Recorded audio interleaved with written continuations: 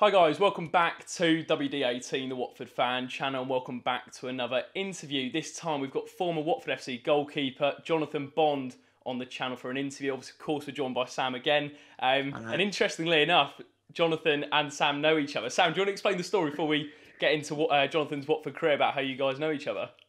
Yeah, so basically this was going back to 2015, I think, and my brother was ill, and the club got in touch and said they'd send over a player, and my brother picked Bondi, and from that point onwards, we've stayed in touch, talk a lot about football. He came with us earlier this season to Coventry at home in the League Cup, and Bondi just kind of personifies what Watford's all about.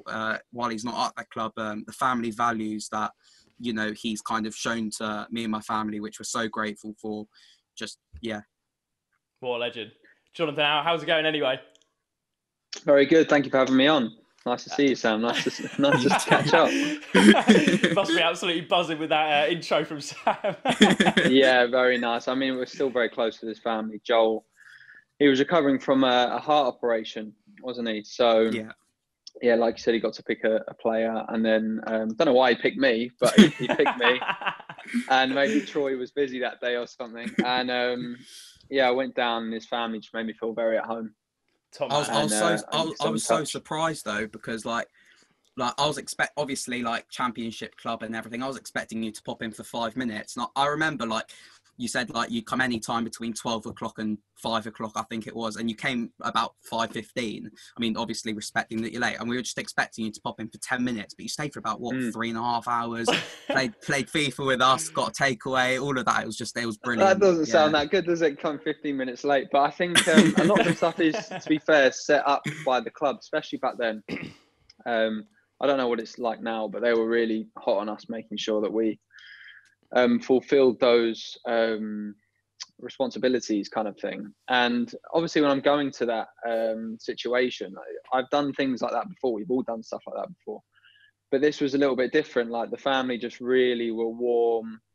Your family were really warm, and made me feel at home. And it was very easy to spend, an hour, 2 hours, however long it was, playing FIFA and whatnot. It was great. And I think I hope that they carry on doing that kind of thing, even now, being in the Premier League.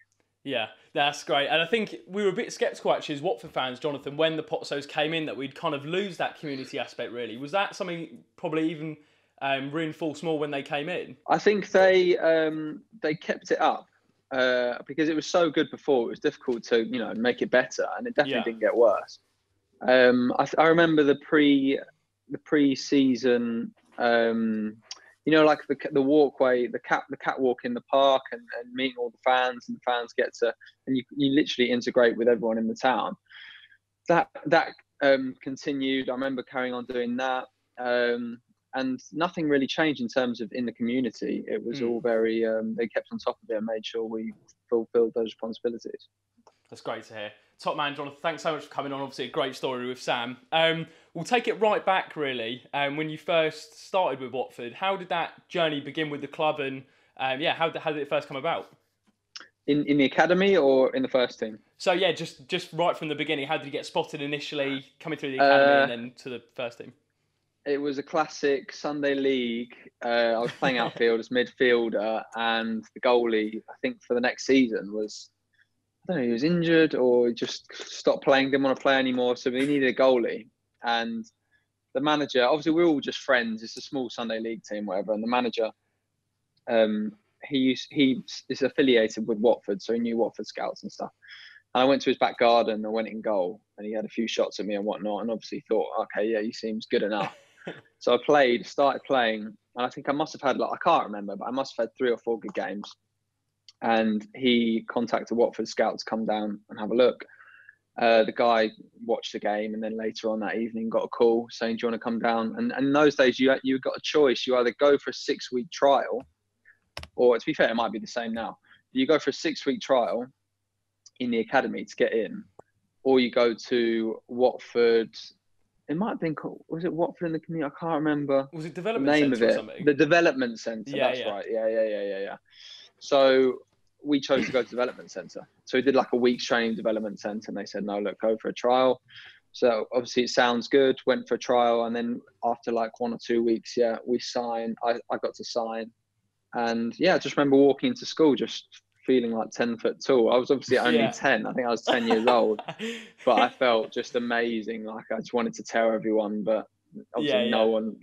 You can't start that conversation. Oh, by the way, it was a bit strange, but. Was this before the Harefield Academy kind of came into practice? Yeah. The Harefield Academy, they came in when I was about. It was just before, maybe 1 or 2 years before GCSEs. So what's that, 14? Yeah, you must have been 14. Something like that. Yeah. So that's when it really became a thing. Mark Warburton, I think, was instrumental in making that happen. I think he had been around Europe, Mark, and seen that, especially maybe Holland, and seen that it was a really popular model over there. And he wanted to be one of the first people to do it over here. And that required people leaving their schools at 14, 15. Like when you're in the middle of studying for GCSEs, you're leaving your education at your school and all your friends and stuff, and suddenly you're moving over to Harefield. And I was probably one of maybe 2 players in the team that didn't. Okay. My parents didn't think it was a good idea to come out of GCSEs kind of thing. So I stayed, but in many ways that model was really good because they were getting thousands of hours more training every day than I was. I tried to do my own stuff. The school were really cooperative, to be fair, my school, in helping me do that. But it was a really forward-thinking thing at the time, and I don't know how many more other clubs do that. When did that kind of realisation, maybe when you thought, okay, I've got a good chance of making it pro, really? You said like the GCSEs got to that age. When did you feel like, when did you get offered the pro contract, and then when did you think, you know what, I can make a career out of this? I was probably naive, and I just always thought I was going to be. Okay. Kind of. It was always just that it was never going to stop. I was always it was just going to happen, kind of thing.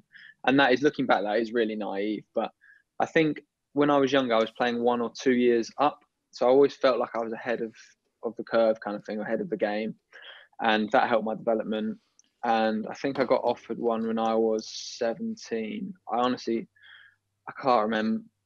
I can't remember now. We did a scholarship. Is it scholarship 16, 17? I think so, and then around 17-ish. Yeah, Malky Mackay was manager. 2010, I think.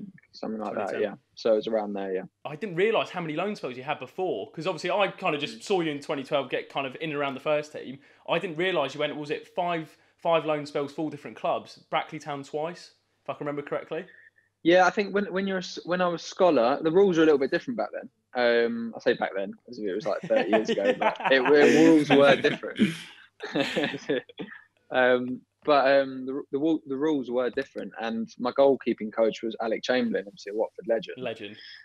And he thought it was good to go out and play men's football, especially at like 16, I think I was when I first went out to Brackley Town. And that was really good for my development, I must say. That was like, from a youth team to suddenly playing against full-grown, powerful men. Do you know what I mean? It's really physical down there as well. So learning to come through crosses and use your body properly and stuff like that was really important.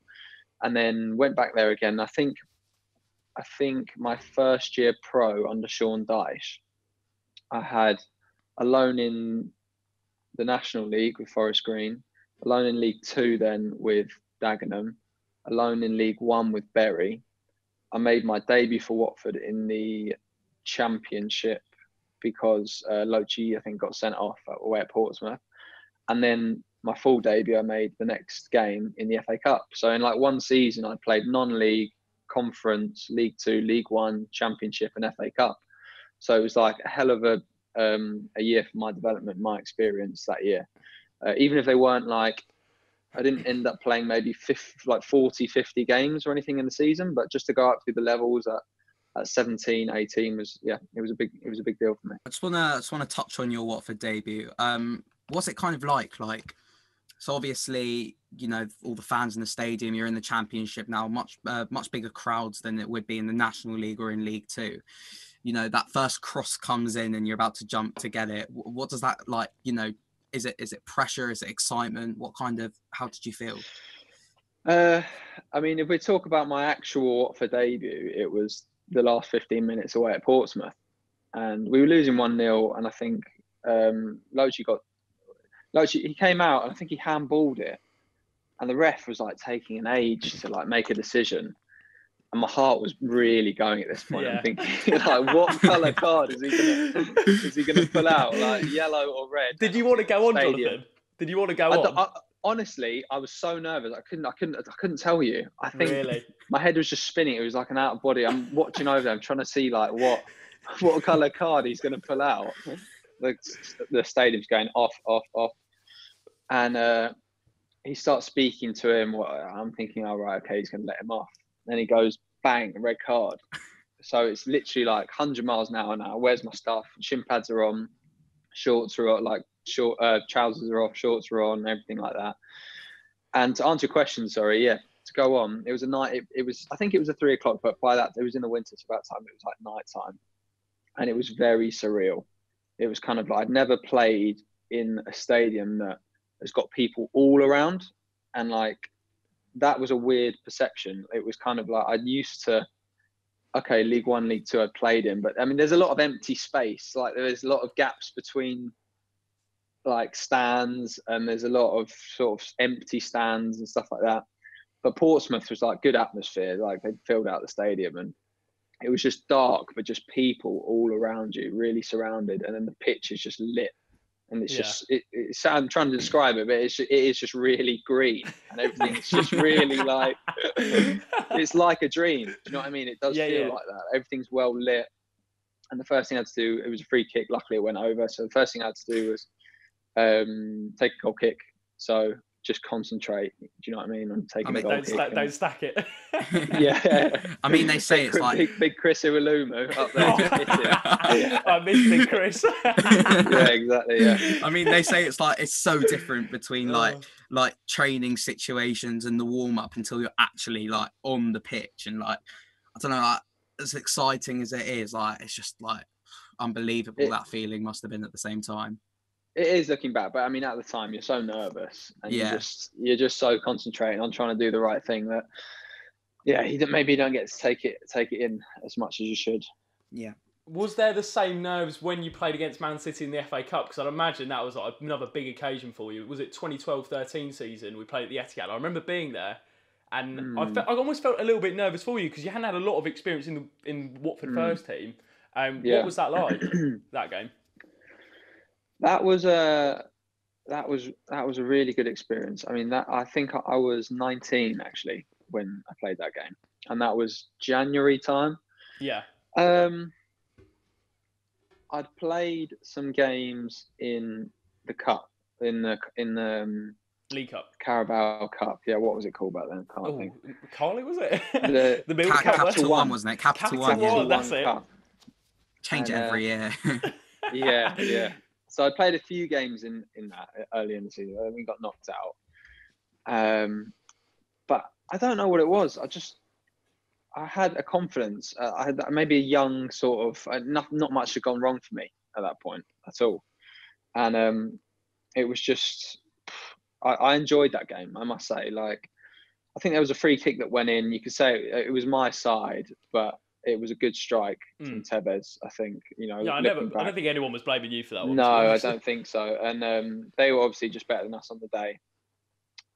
But to have, a full stand of Watford fans, and then it wasn't like they had filled half the stadium either. It was, it was a proper game. Yeah. On a Saturday afternoon, so that was a really good experience. Yeah. And who did you swap shirts with? Well, naturally, the goalkeeper was Pantolimon at the other end, but Joe Hart was on the bench. So I got probably regretted that decision. Yeah. But I got both goalie shirts, which was nice. Who else in your career have you got shirts from though? Like anyone like off the page? Like wow. Yeah, well, I mean, my hero growing up was Kudicini and Czech, because I was a Chelsea fan growing up. So I got Kudicini's when we played. Do you remember we played Spurs? Eustace had a great game. Do you remember that? Yeah. Was that, did Sean Murray play in that game? Was that the You game? might have done, yeah. And I think we actually better than them that game. Yeah, we were. I remember I that. didn't play, Yeah. but like they snuck a win. Got Kudicini's shirt that day. Courtois, Czech, Diego Costa, obviously Joe Hart. Trying to think now. Yeah, I think they're the main ones. Yeah, That's brilliant. Yeah. Yeah, some good ones. In terms of that season, Jonathan, that 2012-13 season, obviously the Pozzos came in. You had been there for the transition, just taking it back a step to August when, I mean, we're signing 7-8 players from Udinese, Granada, etc. What was that like as someone who was just kind of constant through that from the previous owners? I know we had some financial troubles, but to the new owners, what was that transition like? Because obviously, and I think we forget about it. Obviously, Dini had just come out of prison as well, so there was a lot going on at that time. Oh, it was a crazy season. That we had like a 45-man squad or something like that during that season. I don't know if there was no limit back then or something, but we had like the full squad from when Dyche was there, and then we had this whole new like Italian like superstar squad. Yeah. Obviously, I didn't know they were superstars at the time, but like this whole new squad, it was just like they just taken a blanket off a load of new players, and it was just suddenly we were just all put together. And then I think Zola did really well because he started the season. We didn't get off to a great start, to be fair, but he started off the season with those same players by and large. You know, Big Chris was playing, Carl Dickinson was playing, Eustace was playing. Martin Taylor. You know, Martin Taylor was playing. He gave Murph a chance as well. David Murphy. So like all those players definitely got a chance and got playing time. And then he sort of filtered in and mixed in the new guys from Udinese. And I felt like because Zola was such a respected guy, he made it possible for that to happen. There weren't many managers that would have been able to keep those players happy while these players are coming over from Italy. So that's a really difficult situation, really, as a manager. For myself, it was exciting. Zola was a hero growing up. So, I mean, for him to be my manager was crazy.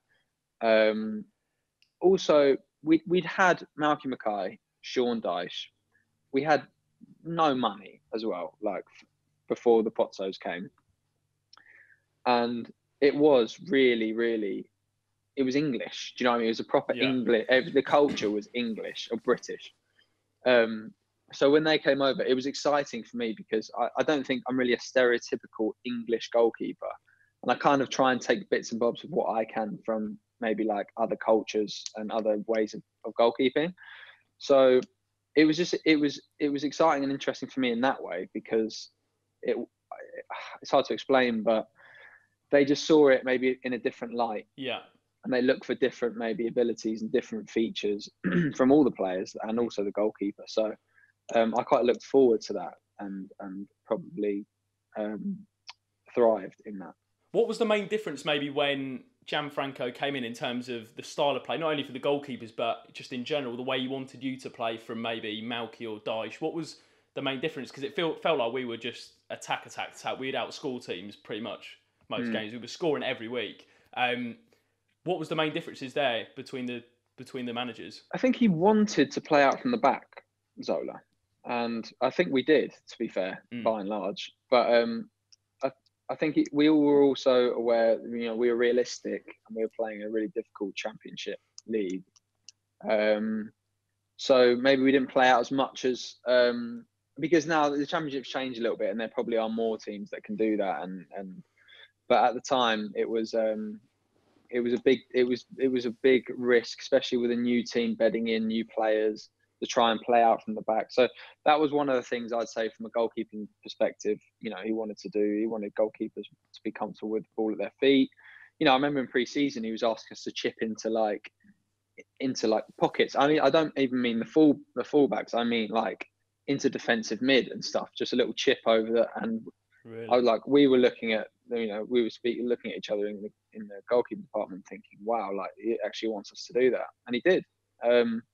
Obviously, when it comes to you know, the business of the championship in the game, then it's probably not the best thing to do. But the fact that he put that into our minds, it was clearly a shift in mentality. And in terms of the goalkeepers, what was that like that season in particular, working under Manuel Almunia? Obviously, loads of experience. Quite a big signing for the club, really, in terms of as I said, his experience before Watford. What was that like as a young goalkeeper, learning from him, and what did you take from his game into yours? A lot is the answer, but Manu was a really good goalkeeper. I mean, my time in the Watford first team, to be fair, I always worked with like at least one really good goalkeeper at the time. Do you know what I mean? Each year, and Manu was really good. I mean, he'd just come from Arsenal. He came straight from Arsenal, didn't he, or West Ham maybe? I think He was on I think loan it was maybe at on West a Ham. free. Yeah, it was on a free from West Ham. I think if I remember correctly. And he's just his ability at certain things. He was so efficient in everything that he did, and he made big saves. And I mean, even though he was like, how old was he? 35, 36? Yeah, 36, I think. Yeah, he was still agile, and he still wanted to do all the shooting drills, and he still wanted to work hard. He wanted training to be really hard. You know, I've worked with some people who would rather chill really in training and then wait for the game of the weekend. I mean, he really wanted to train hard, and yeah, I mean, he set the standard in training really, and he was also just a nice, calm guy. It didn't need to be like this crazy, loud, stereotypical British goalkeeper. He was kind of just like very calming influence, very intelligent guy. Communicated what he needed at certain times. He was a leader as well in the dressing room when he needed to be. So yeah, it was. I mean, I learned plenty of things from him. Did in terms of like the training change a lot? For, like obviously a different manager, was the goalkeeper training specifically? Did that really change, or was it very similar to what it was before? So I know you mentioned in terms of like the chipping the balls in, but was that was that one of several things that maybe changed when in that season, or just in general when you were there? Well, I think I mean, distribution gets talked about a lot, doesn't it, nowadays in goalkeeping? But I think I think we did probably more distribution, which is standard.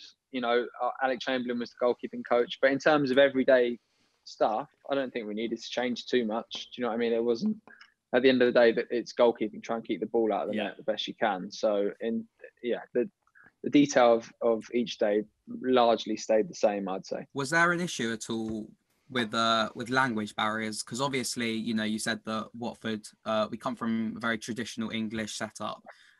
We had Daichi previously and Malky, and but then kind of when you got all these new nationalities coming in, was there kind of any communication issues or anything? I mean, depends which one you want to talk about. Like Belek, do you remember Belek? Oh, right, Jonathan, I've got to ask you. I was watching a live stream with with Troy Dealey, and he said Steve Leo Belek absolutely stank. I don't remember that, to be honest. But like from a language point of view, yeah, I mean, I don't remember him saying a word of English. Also the same with Pancione. Remember Jean Anton Pancione? What about Jeffrey Mungibia? What a player. Yeah, well, he came late, didn't he? Oh, yeah, I mean, I don't remember what language he spoke, to be fair. I don't remember speaking. Where was Alex Gecko? Came on the playoff final. Where was he? Oh no, he was he was a big personality in the change room. He was a good player, and he spoke really good English, and he was one of the players that linked both. I want to say both changes, because weirdly, actually, back then we didn't have like a big changing room. We had two. So you very much had the changing room. So if you imagine a corridor down the middle, and then at the end there are two change rooms either side of that corridor, so you can sort of see into the other one. But like, I think, you know, everyone has their established places, and you know, all the experienced pros, the English guys, are in one, and then all the new sort of foreign lads and myself are in the other one. And he was a good link. He was a good link, Gecko, because he was just he was funny. He was a really funny guy, and you can't help but like him. And the same with Joel, with Matty Vidra, Alman Abdi spoke perfect English. You know, these guys were really, really nice guys, very laid back, and they got accepted very quickly. So what could have been potentially a difficult situation wasn't, because maybe they chose those players because they knew they had the personalities to do that. Who were the big characters, Jonathan? I know you touched on a couple there. Who was there maybe some that you didn't mention there that really stuck out in the dressing room? Well, Big Chris was massive. Was Troy always loud? Yeah, Troy. Yeah. Troy was just always himself. Like even the first day he came back from when he was inside, he was just, you're wondering like, what's he gonna be like? Is he gonna be like quiet or shy? Literally like he'd never been away. And I quite like that, because also in training, I remember he came back and he was banging them in. I think at the time we were probably looking for a striker just before he came back. We didn't really we had Big Chris, and that was it. He said that there was like 8 strikers. Well, he was 8th in the list. So I was trying to work out the other day. It must have been Big Chris, Vidra, Forestieri. Yeah, now you mention it. Yeah. Connor Smith, was he involved? No, Connor's a midfielder. So anybody else? Well, the thing is, though, Vidra and Forest, they're not your focal point, are they? True.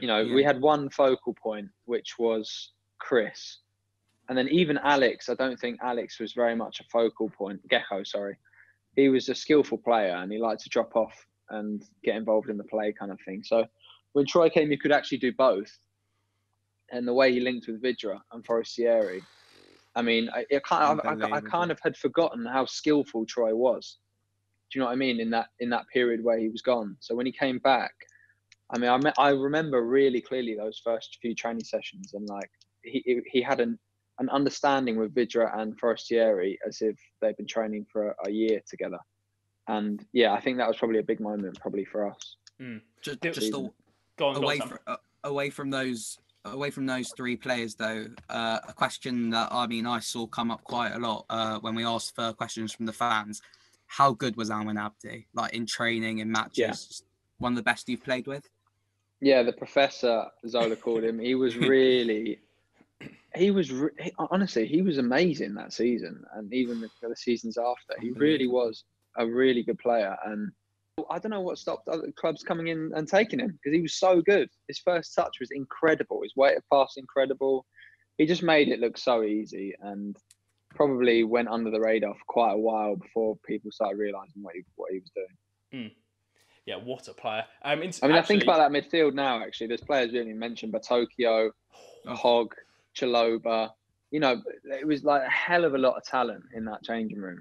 Just a quick one on Nate. Did you believe we didn't know he'd come back to Watford, but did you believe he'd become an established Premier League player? I know he's had his problems with injuries, but that season when he came in, I remember, obviously he scored the great goal away at Leicester, but what a player. He just looked like such a big talent. Yeah, I think he was only 17. I think I was 8, yeah. I might be completely wrong there, but he was really young. And yeah, I do remember. I remember thinking that he was going to spend this season with us, and then after that, he would go on to play for England, like for sure. He was that talented. Really? Yeah. He was that good. Wow, very good player. We'll talk a bit more about yourself in that season. It took till the whole game, I think, for you to make your first start in, because obviously Manuel had been playing really well, and then you went on kind of a run of 6 games or so while Manuel was injured. Did you believe when you had those 6 games that you'd continue to be number 1 after that, or did you feel like, was it made pretty clear to you that you'd fill in and then Almun, you would come back in when he kind of recovers from his injury? If I'm being honest, I always knew Manu would come back in. Okay. But I think looking back now, I wish I'd had a slightly different mentality, kind of thing. Manu was so much older. He was 35, 36. He played in Champions League finals. He'd played at the top of the Premier League. And I'm 19. I've played in like Brackley Town. Do you know what I mean? Like the difference between us at the time.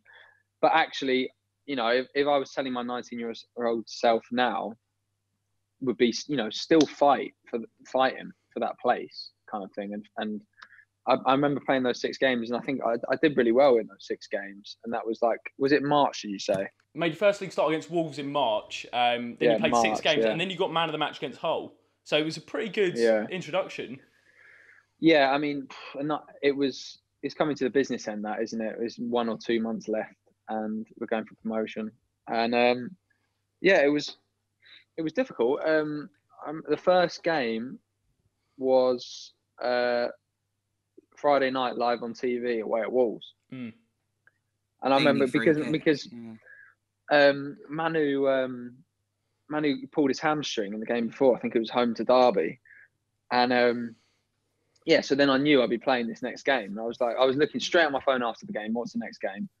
Wolves Friday night live on Sky. And the thing is about Friday night games is, everyone's watching in the football community because there's teams up and down the country who are staying in the hotel the night before. True. Yeah. So you've got at least half the community will be watching the game, and then most people watch it anyway, kind of thing, from at home. So it's always like it's a big game, if you're playing live on Friday night. And I remember I was nervous for that game, but it went. I think I played really well that game, and then I think we drew.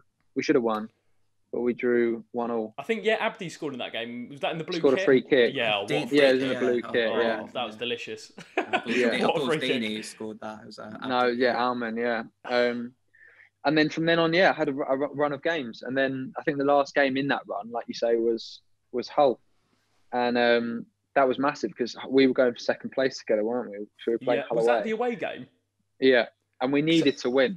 We needed to win. That's the thing. You've come in there with some big games. So I'm okay. Almunia was probably expected to come back in, but I'm surprised maybe Gianfranco didn't think about it because you didn't put a foot wrong really when you could have, especially in that period. I think, to be fair, for any goalkeeper of any age, it can sometimes take you like 3-4 games to get going. And I kind of felt like I was getting better like with each game. And I think when I hit the whole game, it was a massive game, and we won 1-0, kept a clean sheet, and I played really well. And there might have been an argument for it, but like it's not going to happen if I myself don't believe that I was going to stay in the team and Manu was just going to come back in. But I mean, from then on, I think Manu was struggling really with his hamstring, and I'm not sure. Maybe it would have been better to leave because I think he then pulled it again. He was playing injured and stuff like that. So maybe it would have been better to maybe just keep me in for another couple of games, give him a bit more rest or whatever. But no, I understand it's a big part of the season, moment of the season, a promotion running. So you tend to go with experience in those kind of scenarios. And I've got to ask you, Jonathan, about that Leeds game towards the back end of 2012-13. Now, as you mentioned, Almunia had his hamstring problems. I think he pulled it in the warm-up, if I can remember correctly. You get the call. What is that like as a goalkeeper? Again, it's a unique situation where 1 minute you're not playing, next minute you are. And I felt I will go on to it, but Jack Bonham, I mean, that must have been hard to get over, really. But if we take it right back to the start, in the warm-up, you get the nod that you're starting. What was that like? I mean, it was the last game of the season. If we betted Cardiff's result, we're going up. And it was the build-up to the game was huge. Like, I was nervous even the few days before, and I wasn't even playing. So it was a massive game. And we just felt like we had that momentum. We had that magic with us that season, didn't we? It was kind of like, I don't know what it was. We were playing like amazing football, and we were scoring late goals, and we had so much talent. And I kind of just felt like it was going to happen that day. But the games leading up, Manu he'd like half pull his hamstring every game. So I'd spend like 80% of every game warming up. Do you know what I mean? Because I'm always looking at him like, is he holding his hamstring? Like literally every single game. I'm kind of like, I'm always getting warm as if I'm like a midfielder ready to come on. But the last few games of the season, it kind of wore off and he was clearly fine. So it never occurred to me that, obviously I'm always ready, but like it never occurred to me that he would pull his hamstring again in this game. And maybe the tension of the day or whatever, and your muscles get tight or whatever. But it was literally like one of the last crosses he took of the warm-up. And he just smashed the ball and he was like swearing to himself in Spanish. I was just looking. I was like, what's he going on about here? Like, what's happened?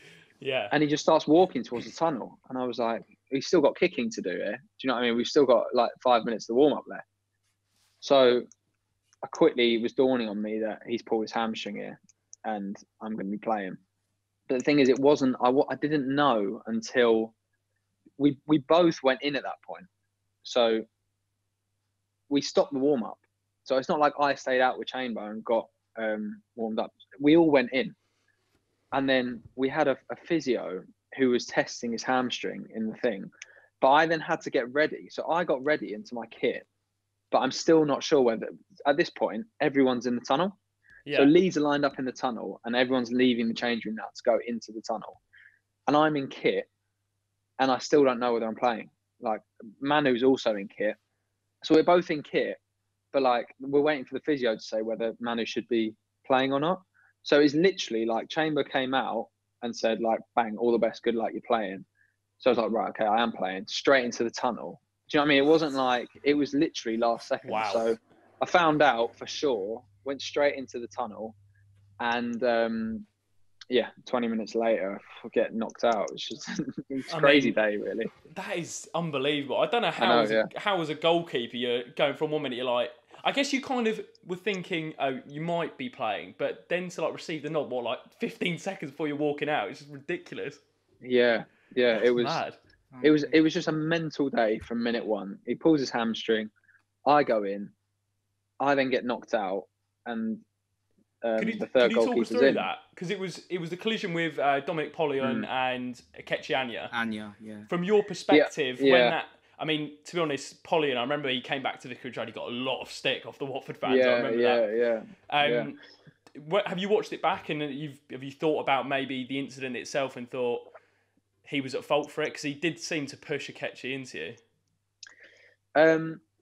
My last memory was, I remember thinking, I'm going to go for that, to go get the ball.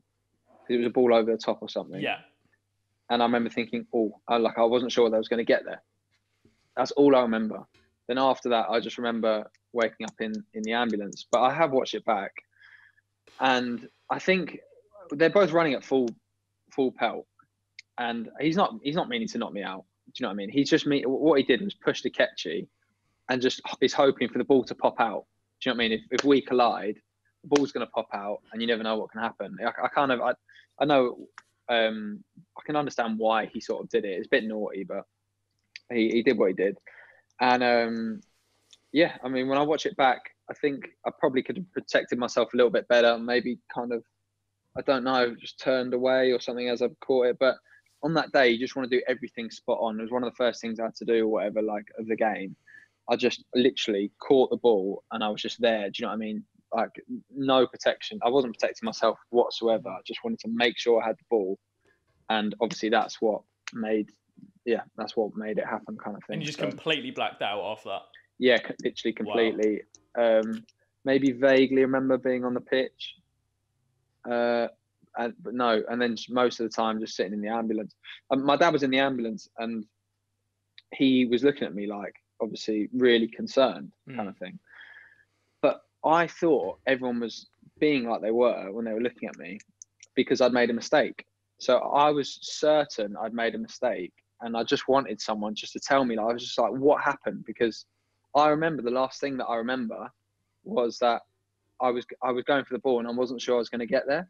So I thought I'd basically messed up and that they were 1-0 up or whatever it was.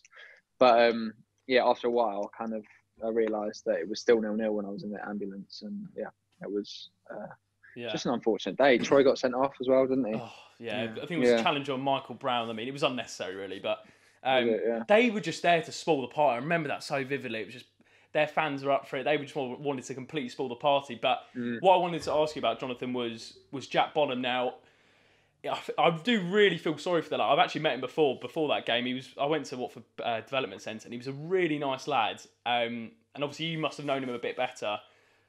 Of course, it's difficult for a keeper at any point in the game to come on, but for that long, after 20 minutes, before the game, he didn't even think he'd be on the bench, let alone starting. What could you maybe did you have to console him afterwards? Obviously, the mistake from McCormack, or was it? Did he kind of? Well, I wasn't. I was in the hospital. Well, not you, but like in terms, not you, but in terms of like the team, what was it? What was the atmosphere in the dressing room like after that mistake? Having promotion there and literally slipping it out. Again, I don't know what it was like in the change room, but I know that I think Jack had found out that his contract wasn't going to get renewed. Do you know what I mean? Not long before that game, and to go into the last game of the season where he's not really had a sniff of even getting on the bench that much Maybe when I was playing, to be fair, he was on the bench for those 6 games. But for one game left of the season, and for both goalies to go into the start of the day fit as a fiddle, and for suddenly to be on the pitch in the most important game of the season, for a 19-year-old, is a hell of an ask. Do you know what I mean? That's a massive ask. So I think, I don't think, I need to watch the game. I've not seen the game. I've only seen the goals. Do you know what I mean? So for all I know, he could have had a great game, and then it's just 2 unlucky moments or whatever. But that can happen. As a young goalkeeper, that can happen. And Jack's a really good goalkeeper, and he's doing really well now. So he's proven that, you know, that was just a freak one-off day. And to be fair, from the most difficult of starts, he's done really well. So that's really good to see. Yeah, that is good to see. And obviously, if that moment hadn't happened, we wouldn't have had the the famous Leicester game. Now, I've got to talk. Yeah. I mean, the thing is, the goal, okay, it's massive. Everyone remembers it. But everyone remembers your celebration with Gianfranco. I don't know what I was doing. What was going on there? I don't know what I was doing.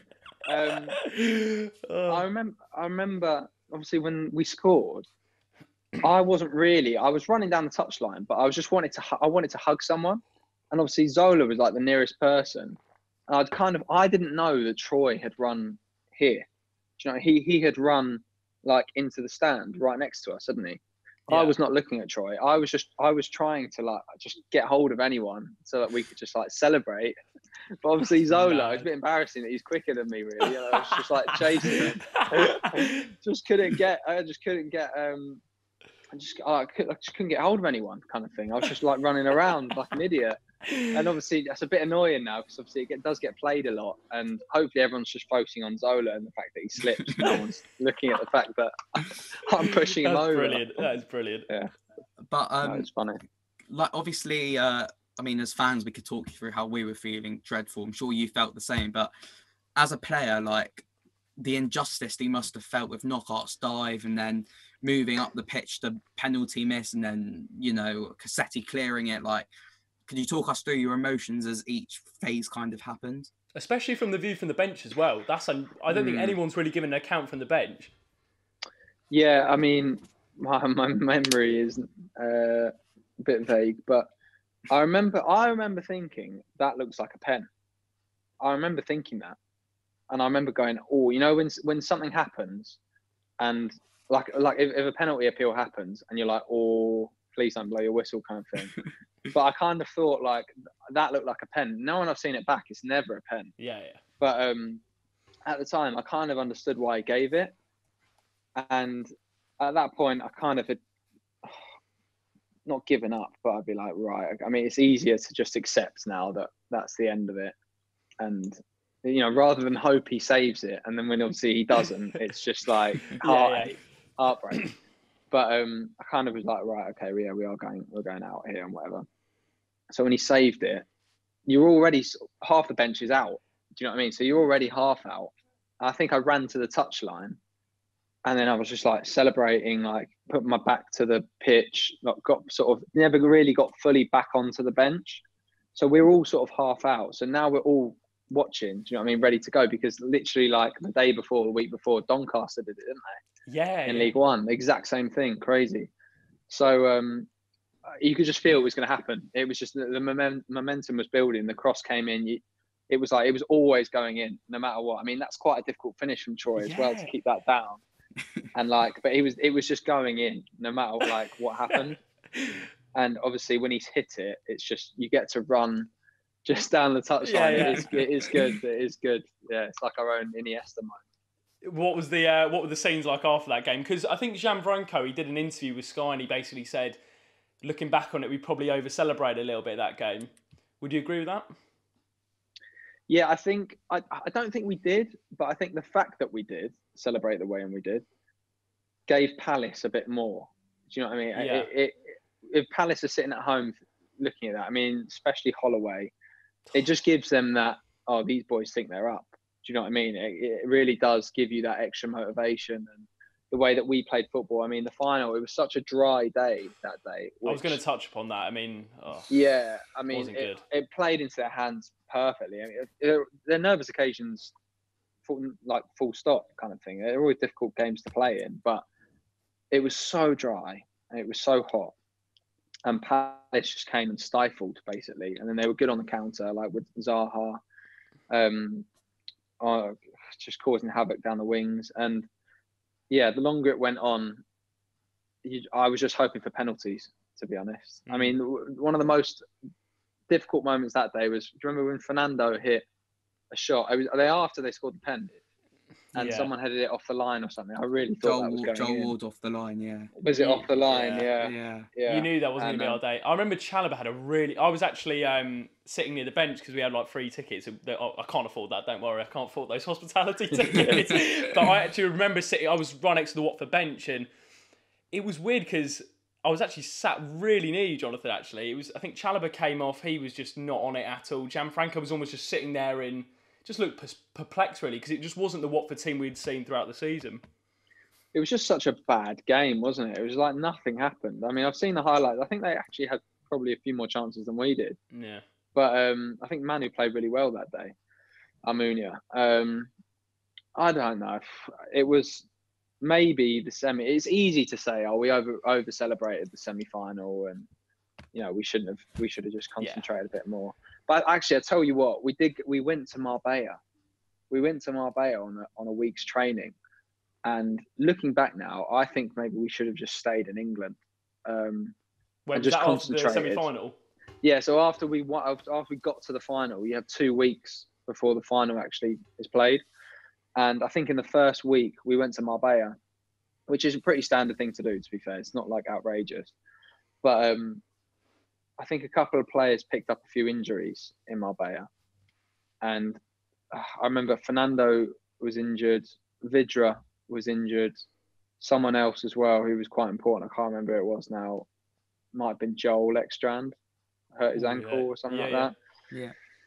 And I mean, I think personally you should just stay in England, just continue the routine. You don't need to go on like a pre-season sort of week away.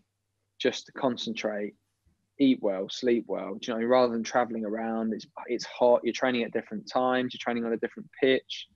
It changes everything you do. And I think looking back, we should have just stayed in England. I mean, you've said this word multiple times just now, but the whole day was dry, and it's so hard to find any positives out of that. And it was, we didn't play too well. It wasn't a good game of football. It was hot. The whole day was a bit of a blur, and no one really seized it. But looking back on it now, would you say in a way it was a blessing in disguise that we lost that game with regards to the fact that we might not have been ready for the Premier League? Yeah, obviously the ground wasn't ready, but do you think that extra 2 or 3 years we spent in the Championship was beneficial? Yes and no. I think if we had gone up, I don't think they would have replaced Sola like they did Djokanovic. And they did replace Djokanovic, didn't they? Yeah. Djokanovic didn't start the Premier League season. There was issues with his contract. He wanted more money, and they just couldn't agree on a deal. And I think, I don't know, because the Pozzos are really, really intelligent owners, probably the most intelligent, and they would have found it difficult to replace quite a few players in that team because they were so good. We were so good, and we did so well, and the manager was so popular, and we had this momentum. But I'm not sure that was suited probably to staying up in the Premier League. Do you know what I mean? The thought of that team that we had in the Championship playing in the Premier League, that's a big ask, I think, for that team. So it would have depended what we did in that summer. But the next time around when we did get promoted, our team and the club were definitely more ready to sustain that. They replaced Djokanovic, which I thought was very harsh at the time.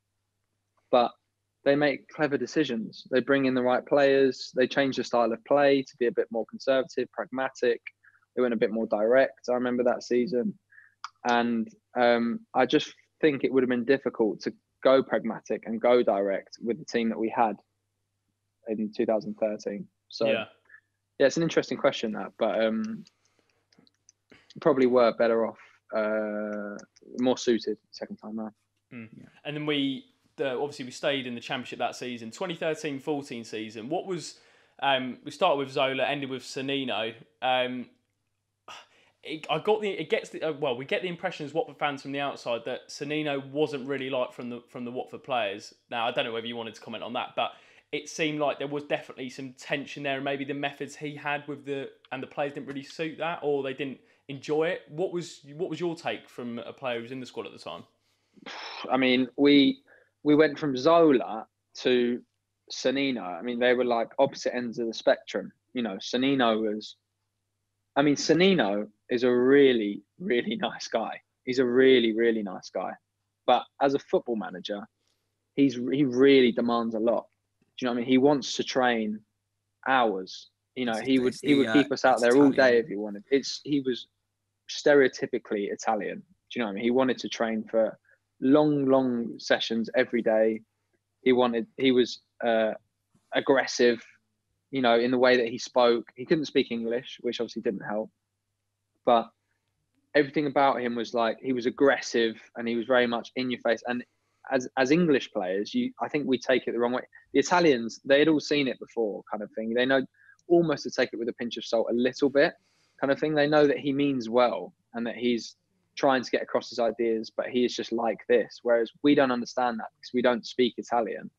So it's difficult to, when he's being that aggressive, it's difficult to kind of figure out, you know, what he means and what he's trying to get across. So I think the language barrier is a big problem. But his methods, I don't think, his training regime was difficult for the players to get their heads around. I mean, I think just generally that season, you know, coming back off the back of the last season, trying to play really good football, I think the squad maybe lacked a little bit of pace that season. You know, we were trying to play more possession based. We weren't quite so dynamic. We lost a lot of the English core. The British core, sorry, that was in the background even during that season, which probably went unnoticed. So there was just a few things we didn't quite get the balance right that season, and Zola was unlucky to go because it was just a difficult situation we found ourselves in. That's really interesting, Jonathan. In terms of like just a bit before Sannino with Zola, did you get the feeling that he was going to move on? And did you ever get an explanation to why? I know we weren't doing great in the league, but was it a case of like the dressing room, the mood inside the dressing room became a bit negative, or was it just his ways just started to become a little bit outdated maybe? No, I just think it happens in football where you get, what happens is you lose a couple games, you lose a third, confidence starts to go, and then you just it can literally happen to anyone. I've been in so many clubs where it's happened, and you get into that rut, and then you're looking at your owners, you know, are they the type to stick through that kind of period, or do they like change? I mean, they have great connections. They probably have a whole list of great managers that can come in, kind of thing. So I think it was just a bad run, and managers lose their jobs for bad runs all the time. It's pretty standard now. But yeah, like you said, we weren't doing great in the league, and I think that was just the long and short of it. And in terms of yourself, just that season before we move on to the promotion campaign, did you feel under Sannino was maybe more opportunities than Zola? I know you did have that run in the 2012-13 season, but did he make it clear to you that you were more part of his plans, or was it a case of, I mean, he was still at the club at the time before Aurelio obviously joined in 2014, but did you feel like there was more chance of getting in the number one spot at that time under Sannino? Yes, I think so. I think some various things happened during that season, and I got a lot more game time. But I mean, a difficult thing for me that season was we had a change of, we had two goalkeeper coaches now. So we had, Alec was still there, and then we had an Italian goalkeeper coach come in as well.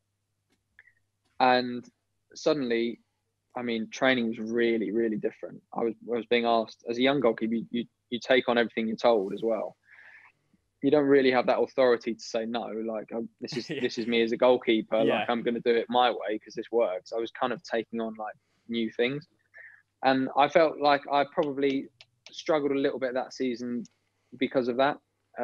So my performances weren't where I wanted them to be. But looking back, you know, as a young goalkeeper, to completely change how you do almost everything, and you know, I'd lost Zola as a manager who.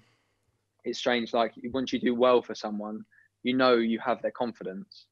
and then Sanino's come in, probably doesn't know anything about me, and you come in and you have to reprove yourself. That's standard in football, whatever. But I was having to reprove myself whilst having to do this whole new training regime and like way of goalkeeping. So it was a really difficult season for me personally. I mean, it wasn't a nightmare by any stretch, but like it was just a bit more of a downer compared to the season before and the season after.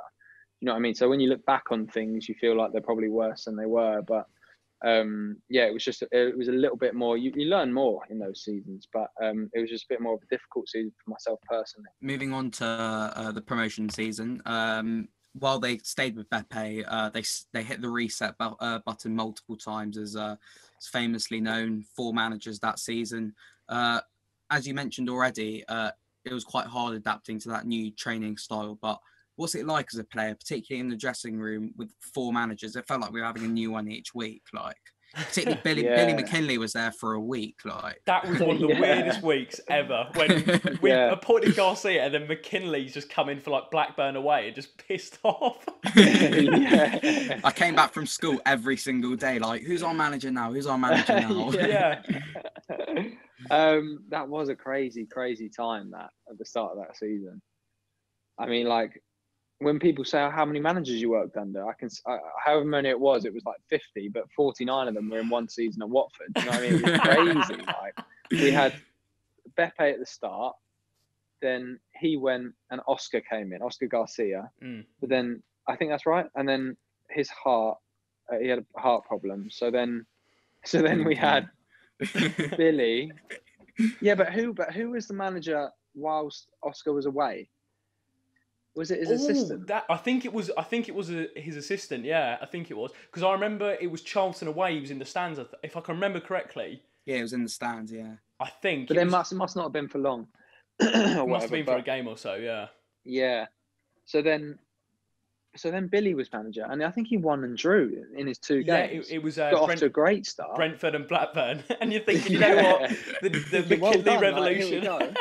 Vidra scored a cracking volley in that. Oh yeah, it was a great goal. Oh, brilliant. Yeah, he scored a lot of great goals. But we'd had Malky and Daishi, then we had Zola, Beppe, Oscar, and it was like, and now we've suddenly got someone who's back to British. And it was kind of like, okay, yeah, that's can understand. At least the language barrier is gone now. And then after 2 great games, he's out the door. And that was mental. That was mental. Do you know what? I think they gave him the job, and I think they then literally, it was a case of they changed their minds. I think they literally just changed their minds. It wasn't like, oh, we've given him the job now, so obviously we're going to stay with that. It was like, actually, no, like I've changed my mind. You're gone, and we've got someone else coming in now. And it was just like, it was brutal. Honestly, it was crazy. And then Savisa came in. Sorry, go on. Sorry. No. I was just going to say, like, in terms of that month or so, which was just ridiculous. We went from like Sanino to Ivanovic or whatever. What was that like in the dressing room in terms of when you were getting told? I mean, I imagine you were like in team group chats or whatever. Like, was it people literally saying like, "What is going on here"? We didn't have a group chat, but I don't know what year. 2014. It was definitely WhatsApp in 2014, wasn't there? Yeah. I don't remember. Maybe I just wasn't invited to the group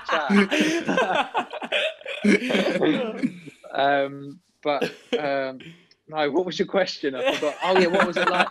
You know what? It was crazy. We were top of the league when Sanino got sacked. Do you remember that? Yeah. I'm pretty sure we were top. We were top of the league, and I remember distinctly. I think it was Rotherham away when Lloyd Dyer decided to almost attack Sanino. Do you remember that? Rotherham away. Do you remember that? I remember hearing about it. 'Cause obviously, we couldn't watch the games at that time in the Championship, which you take for granted now, but you couldn't watch any of the games. And you see on Twitter, we're like, Lloyd Dyer's just gone over to Sanino and told him to basically fuck off. Yeah. I don't know what that was. I can't remember what that was about. That was mad. Obviously, maybe just not playing him, whatever. Yeah. But we were top of the league and we sacked our manager. It's just like, I mean, in many ways, you just got to trust in the Pozzos, haven't you? Like, they're so intelligent, they're so well connected, they know what they're doing. They've always got a plan. They've not just sacked someone and thought, right, let's look for a manager.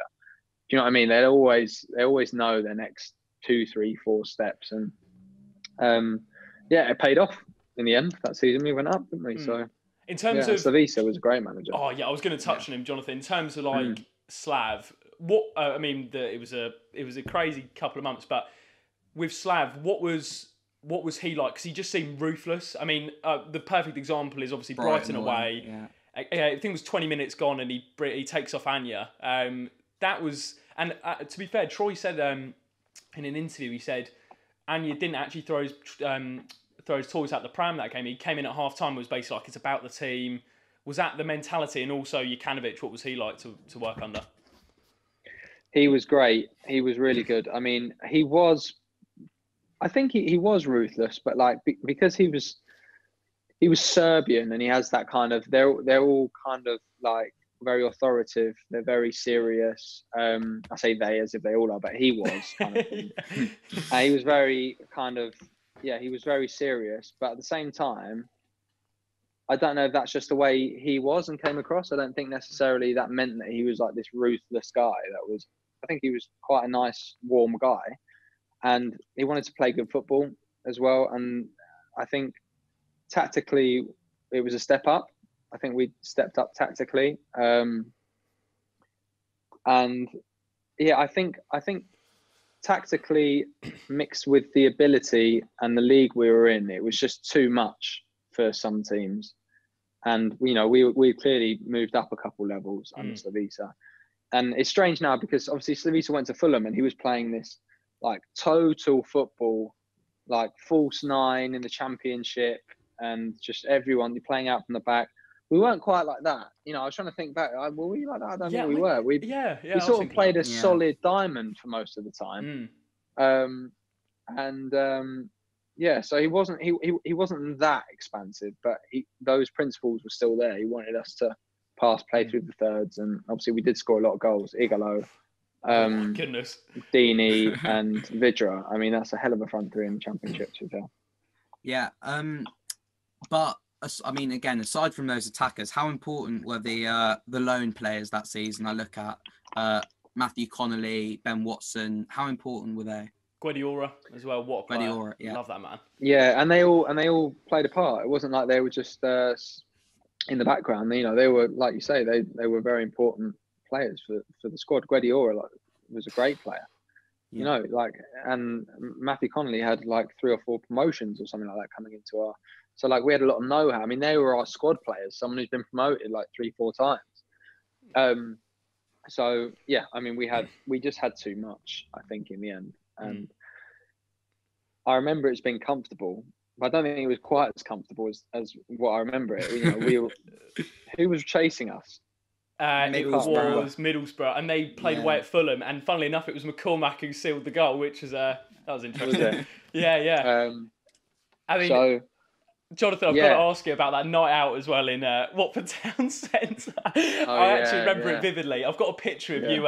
It was me, you, and Tommy Hoban, and my dad went to take the. Have you seen it? I've sent it to Sam and sent it on, but my dad goes to it. Can we have a picture? And you and Tommy are like posing with the bottles, going like, yeah, and I'm just standing there like. But that was a great day. Oh, what a day! Yeah. What a day! Yeah. Have you got any stories from that? From the celebrations?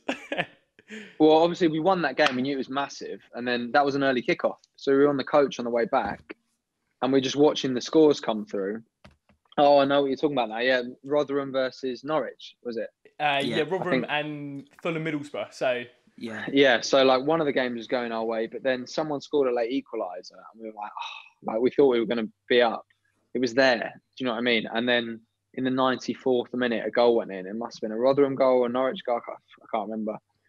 And it was just pandemonium, like on the bus. Everyone's going crazy. But it happened just as we got to the training ground. So we were all straight off the bus, just running around the training ground, just sort of like let the session begin in various directions. Like it was a nice summer's day. So like some people were just out on the training pitch, like some in the changing room. Everyone's just running around, like it was crazy. Mad. And so that day we had a few drinks and food at the training ground, and while things got sorted in the town, and but it wasn't like we didn't have time to go home and get changed. Do you know what I mean? Because we'd come from home in our tracksuits. Yeah. So we were in these like bright red Watford tracksuits, just going into like He ended up in like Oceania or something at the end of the night, just running around like it was weird. Like, Oceania's obviously massive, but like he's just running around the Watford tracksuit, and everyone's just. It was good stuff. It was really good. Yeah, it was funny. In terms of sorry, Sam, go on. Sorry, mate. Was with the Brighton game though? Was that last 5 minutes the longest 5 minutes of your life? Because I can't remember a longer 5 minutes in mine. Oh my god, yeah. Do you know what? I don't remember it clearly, but I remember my heart was just going. Like someone made an incredible block. Who I can't remember who it was. And then Gomez made a great save. Might be Angela. Yeah. I think it might have been Connolly. I think it might have been Connolly as well.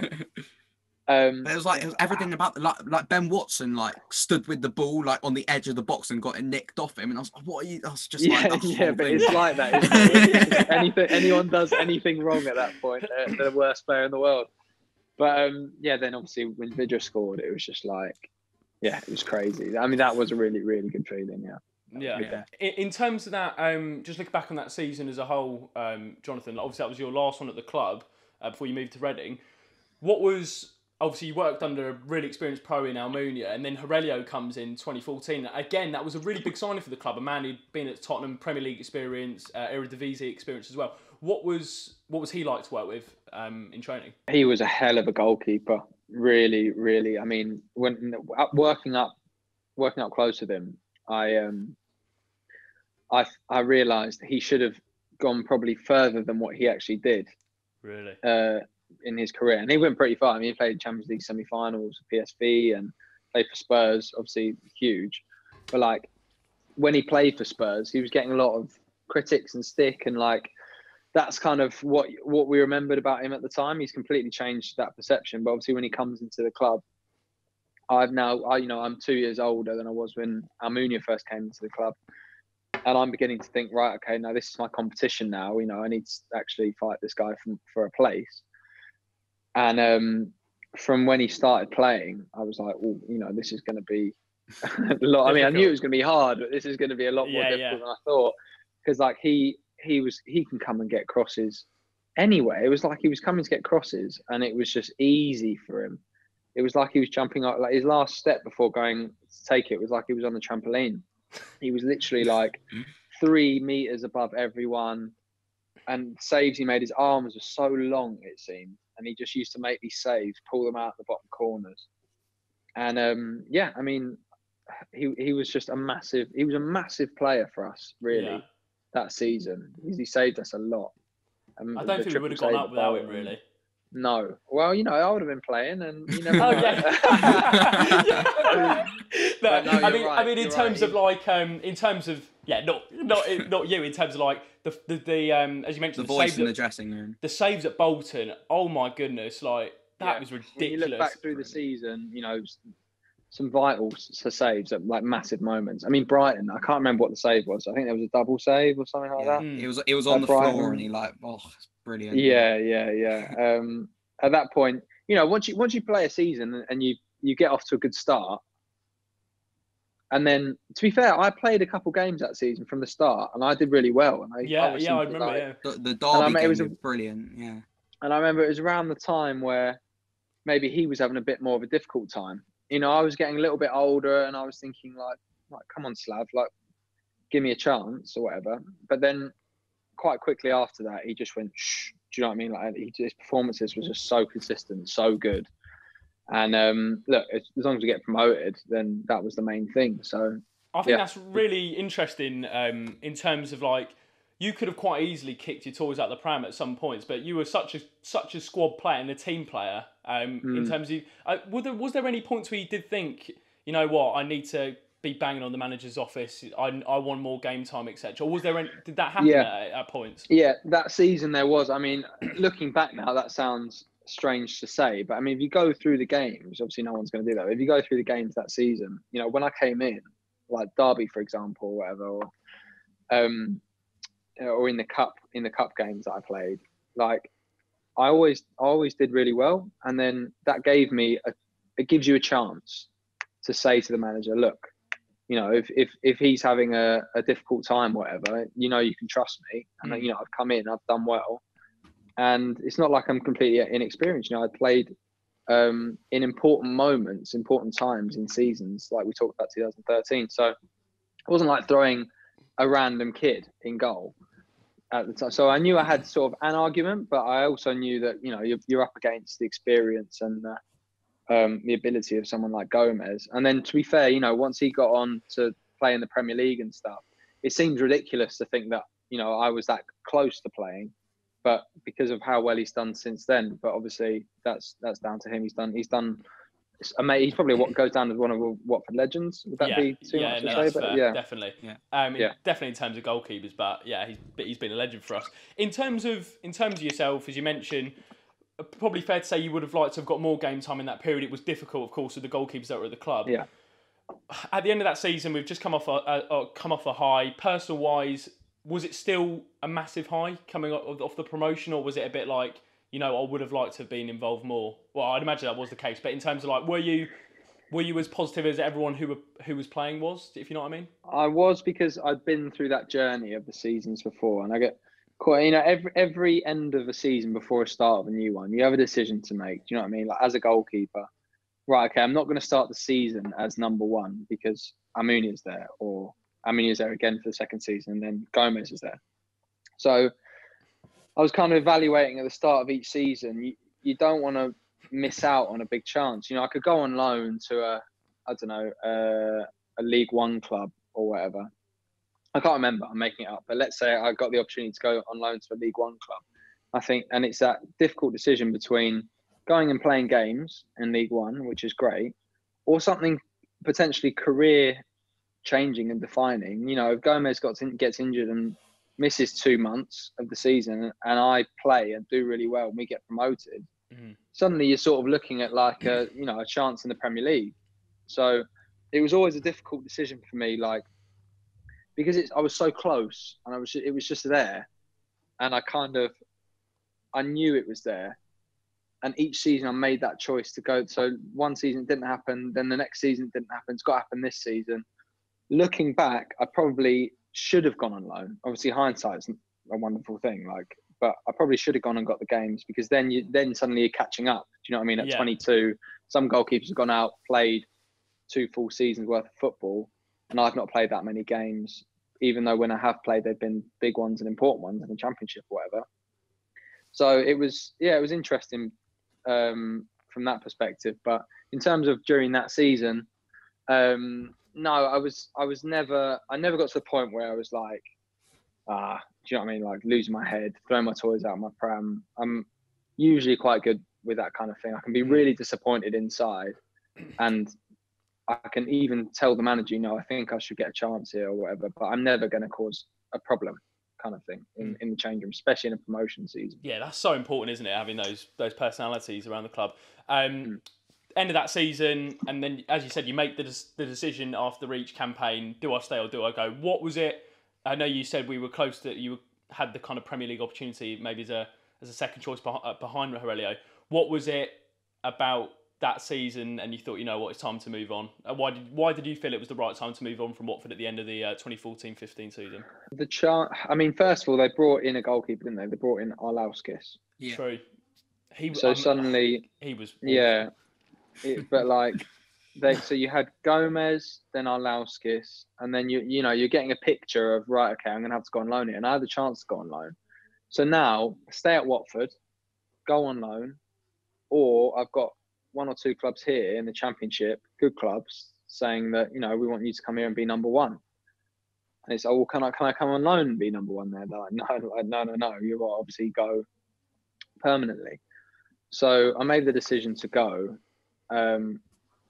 But looking back, I probably should have taken the loan option, because I still had developing to do, especially physically, which you just don't know until you obviously try and start doing it.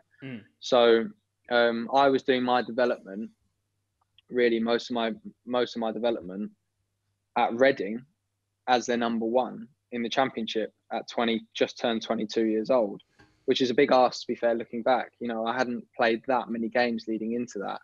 So suddenly you're trying to learn on the job, and you're trying to do it at a different club under a lot of expectation.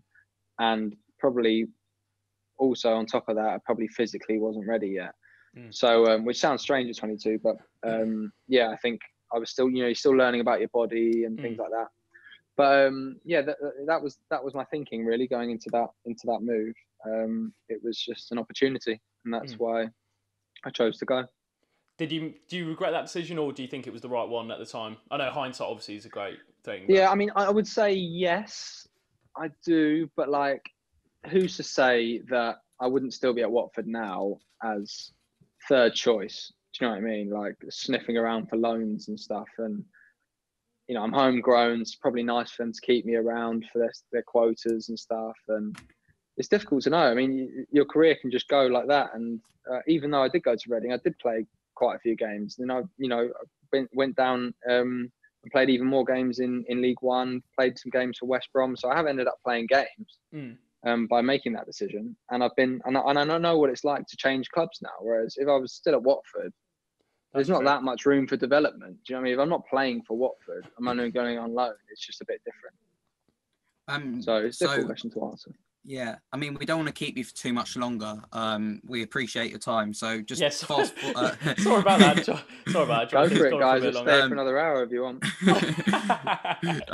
Fast forwarding to West Brom. I'm right in saying you played at the Olympic Stadium this year in the FA Cup? Yeah. So obviously as away fans, it's really not a great stadium, but what's it like actually playing there? Like, you're so far away from the fans. Does it make a difference at all? Yeah, it was great. I mean, for an away team, it's great to go there because they were in a difficult moment. The fans were getting on their backs. We knew we started well in the first 5-10 minutes. That's exactly what happened. We started really well. They started poorly, really. And the fans were right on their backs. We're playing in this amazing arena.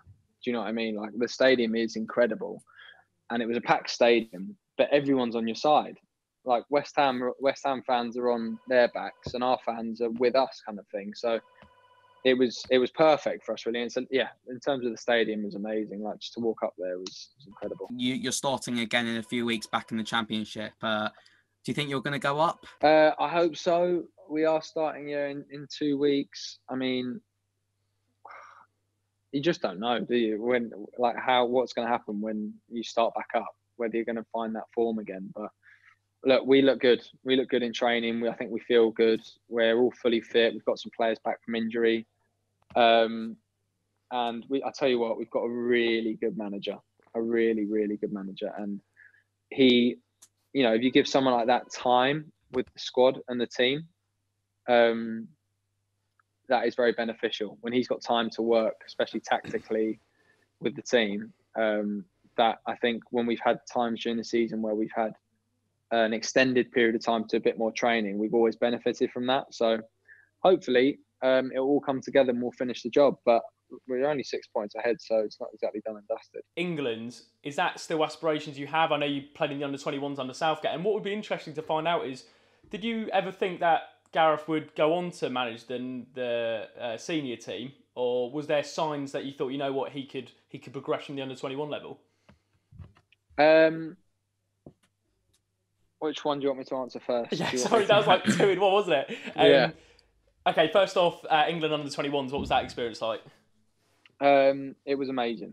I mean, standard was great. In many ways, I felt more comfortable playing there because it kind of suits. It's a lot quicker. It's more technical.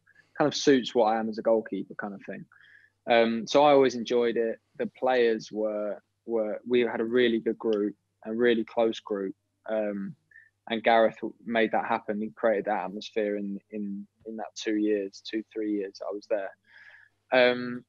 And then I got to see it play out, where you think you've got a really good chance. You've got all these great players, and then you go to the Euros and we didn't get out of the group. And it's like, you think you're going to be different. And it's just like, that's happened again, is it? But it kind of showed that it was just, it taught us a little bit about fine margins, really. We lost the first game from a deflection, lost 1-0, probably should have won. But then we nicked a win against Sweden the next game. So, probably might not have deserved to win that game. And then the next one was just like, we decided to go for it a little bit more, and we just got picked off. So I don't need to go into too much detail about the tournament, but it was an interesting experience because to watch England as a fan, you know, I'm the same as you boys. Like, it's just why can't they just? I mean, to be fair, the World Cup just gone was a bit different, but to then be a part of a team that probably underachieved in a tournament like that was interesting, and it gave you a little bit of an insight as to maybe how difficult these tournaments really are. Gareth, what was he like to work under as well? Yeah, he was great. He was so popular with everyone. He picked a really good number 2 as well, a coach who was like coaching at Chelsea as the assistant for years, and then he was doing both jobs at the same time. Steve Holland. Oh yes, Steve. Yeah. So it was a great balance because Gareth was so respected and such a nice guy. Knew everything from a tactical point of view, but then you had Steve putting on some great sessions alongside that, and Gareth maintaining kind of like the management side of things, and they just worked together really well. And I could definitely see it. I'll tell you what, he's a great talker as well. Like really? In interviews and stuff, he comes across really well. Yeah. I think in that moment where he got given it on a caretaker basis, I felt like his interviews were so important in that period, because it kind of, people were quite angry. Who was the manager before? I think people people weren't really behind Gareth, I don't think, by and large. And then the way that he talks in interviews and the way that the team performed and just everything about it, he was just ticking all the boxes. He was picking the right players, you know, a form that everyone has always cried out for people to be picking, and it was just a breath of fresh air. And I was buzzing. Honestly, I was really, really happy that he went on to. And then I always knew he'd do it if he got the chance. That was the main thing. Really? Just get in there. I knew he'd do well, and he's done amazing, really. But it was just whether he would or wouldn't was my only concern at the time. And when he did it, he was only ever going to do well. Have you got any ambitions or goals? Don't want to put too much pressure on yourself, but is there any ambitions and goals for the rest of your career? Because you're still young as a goalkeeper, particularly. Played at the Championship level. Is the aspiration to play in the Premier League, and have you got any like short-term goals in mind or long-term goals that you'd be willing to share with us? Yeah, of course. I mean, my goals have always been the same. I mean, the crazy thing about goalkeeping and with the Premier League, with England, whatever you want to say, things can happen so quickly. So you always got to be prepared. So I think I went through probably a dip where I started off really well, and then struggled physically. Performances dipped maybe a little bit. Had to reprove myself and come back up to the same level.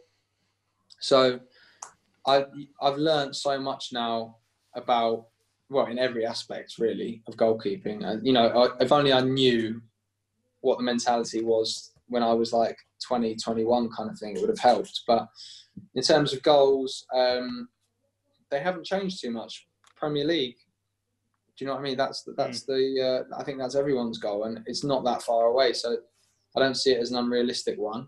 I know that I have the ability. It's just about proving it and doing it and showing it. So it's all well and good saying, "Oh, these are my goals" and whatnot, but you've got to do it and you've got to show it, and that only comes from training and working hard. So that is the secret, which isn't really a secret. It's just everyone knows it. You just got to do it and take your opportunity when it comes. Yeah, just to finish off, I just want to thank you so much again for coming on. I said it right at the start, but you know, this is also the first proper insight that we've got into a Pozzo era player, and it's been a pleasure to have you on, and you'll always be welcome back at the Vic.